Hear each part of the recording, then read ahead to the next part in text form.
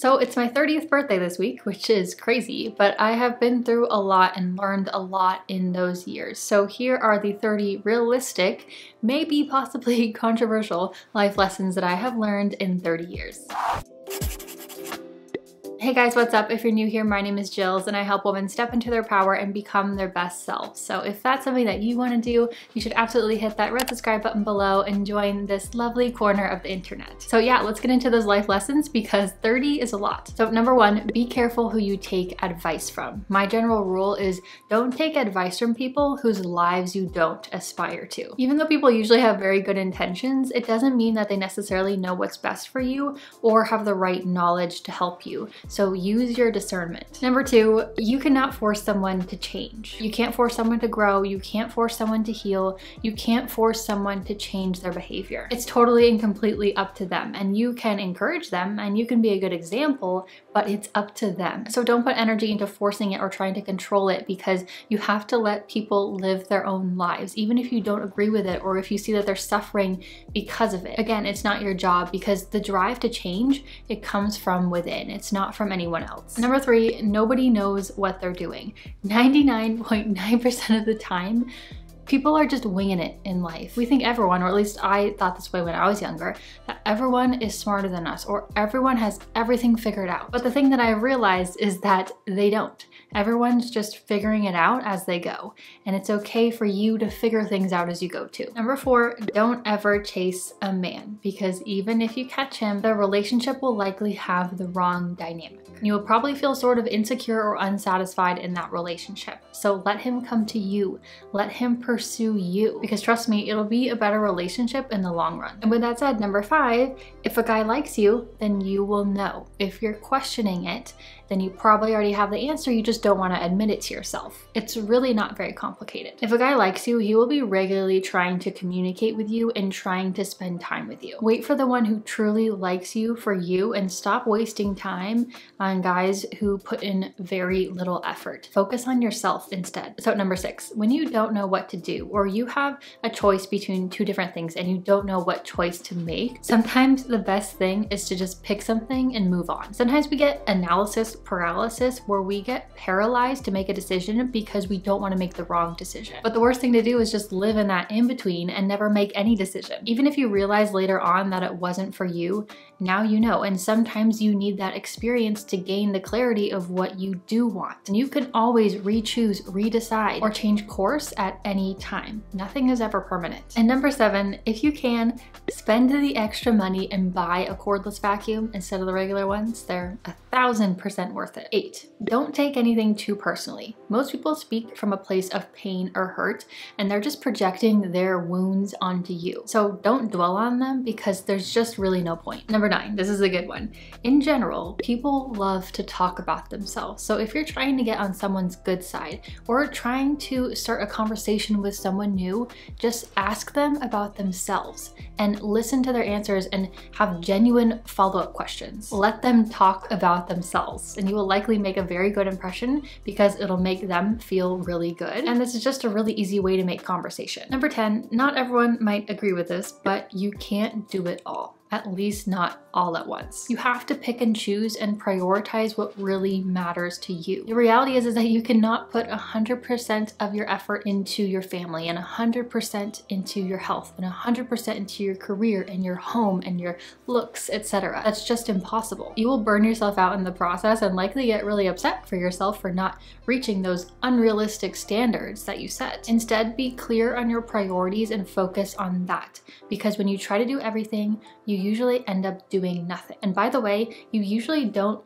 need it all to be happy and fulfilled. You just need the right things for you. Number 11, stop complaining so much. Seriously, positivity is more productive than negativity, and good things happen to happy people. Doesn't mean you shouldn't ever express anger or sadness, or you shouldn't ever feel anger and sadness, of course, but those should be temporary emotions. You shouldn't be living in them. Sometimes physical issues in the body can be caused by emotional imbalances.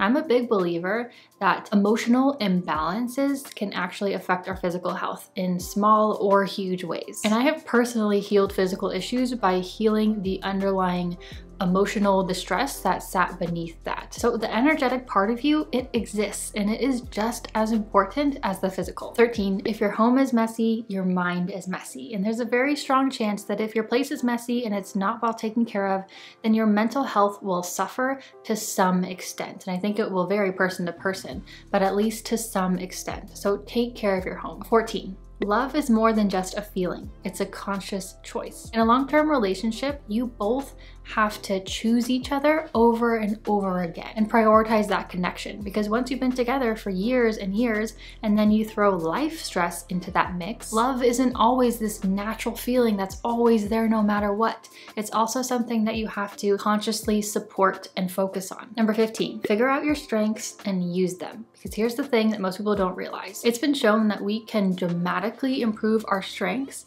but our weaknesses don't really end up improving that much, even if we try really hard. Your strengths are there for a reason, and they're meant to be a guide for you, and your whole life gets a lot easier when you can really learn how to utilize them. Everyone has certain strengths, you just have to figure out what they are. And if you have no idea, ask a close family member or friend. And number 16, over my 30 years of life, I have come to the conclusion that for the most part, the world we live in today is not supportive of the human spirit. So many people have the same routine. They wake up, they work inside at a job they dislike.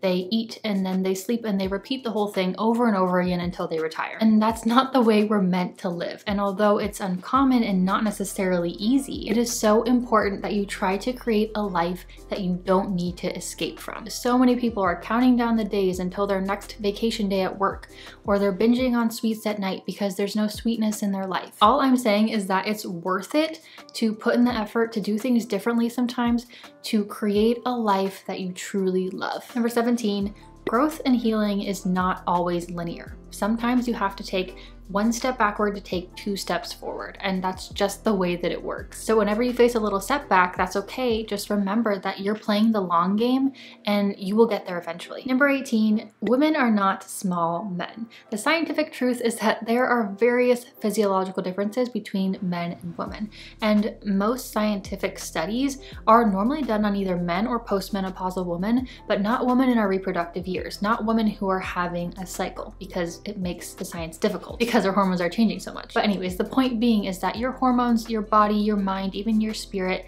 it requires different things to feel healthy and happy and fulfilled in life. It does not mean that we are weaker than by any means. It means that we are different. And you can either resist these differences or see the beauty in it. But I promise you that you will be a much happier person if you choose to see the beauty and specialness in that. Number 19, speaking of these differences, a woman's body is meant for fertility. Now, that does not mean that you have to utilize it. That does not mean that you have to have kids. Of course not, that's totally up to you. But understanding that this is your body's main focus, whether you decide to utilize it or not, is a game changer. The way that we become healthier and feel our best as women is the same exact way that we support our fertility. If your hormones are out of balance and you want to fix that, instead of asking yourself, how do I balance my hormones? Ask yourself, how do I support my fertility? What would I do right now if I wanted to have a kid really soon? You would eat nutritious food and make sure you're eating enough. You would work out, but not too much, not too aggressively. You would try to reduce your stress, get extra rest and sleep. And you would try to make sure that you are ovulating regularly and having a good healthy cycle. We have to work with our body, not against it. And we have to lean into the way our body naturally works instead of resisting it.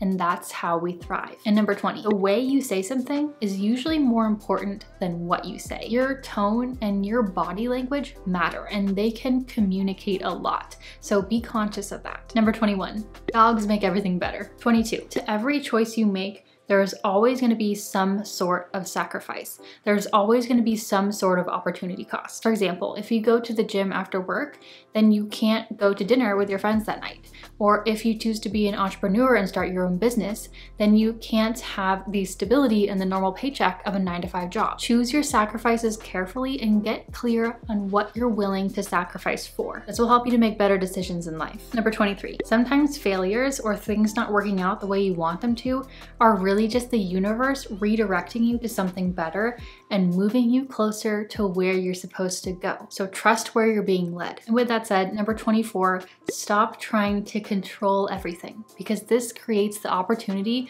for things to work out even better than you could have ever imagined. And controlling things takes that away. Trust that you are meant to live an incredible life and it will come. 25, people can treat you differently based off of how you look, how you dress, and how you present yourself, especially as a woman. That's just the reality. And if people treat you better, life can be easier and more enjoyable. So take care of yourself and present yourself in your best light. And this is gonna make you feel good too, so there's no harm in not doing this. Number 26, if a friend talks bad about you to other people and they're not like your ride or die BFF, then they are likely doing that same thing about you to other friends. Of course, it doesn't automatically make them a bad person, but it is something to be conscious of and aware of, especially in regards to what you choose to share with that person. Number 27, not everyone is going to appreciate who you are and see your worth, but find the ones that do, because I promise you that they are out there. Number 28, money cannot make you happy in and of itself, but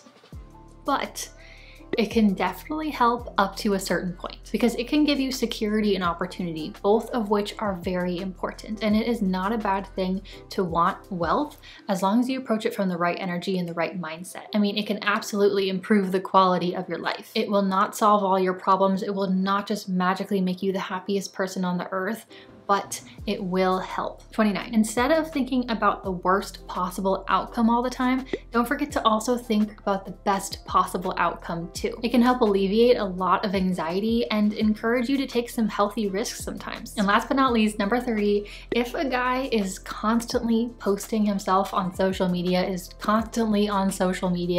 it's not for like his work or some sort of education platform, then that is a major red flag and you should run. That is it. Let me know your thoughts in the comments. I would love to know. And if you have any crucial life lessons that you have learned, please share them below. I think that we could all really benefit from them. Thank you so much for watching. I will see you around. Bye.